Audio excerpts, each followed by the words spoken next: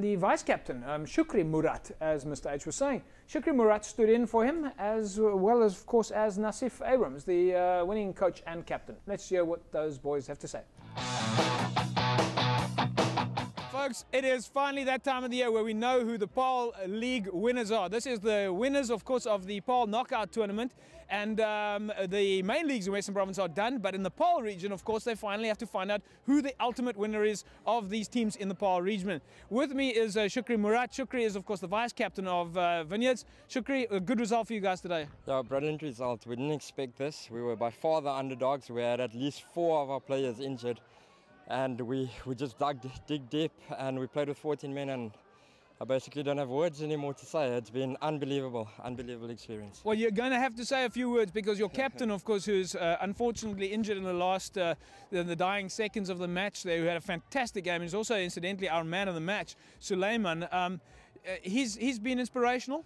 Yeah, throughout this year, he's been the one man that's been there at every practice, every match. He's given it absolutely everything, and I shouldn't be speaking here, it should be him. He's been our inspiration the whole year. We'd like to thank him from the whole team, the whole club. He's been the one guy that everyone could look up to. So thank you, Suleiman.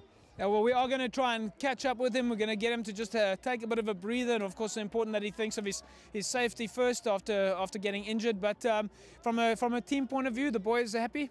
Yeah, well, we just stuck to the basics, and we knew if we stick to the basics, and our defence was key. As long as we all made our first-time tackles and we each gave 110% when we played with 14 men, we would pull it through. And knowing that our under 14 side, under 16 side, under 18 and the senior sides all won today, so it's a brilliant year for the club.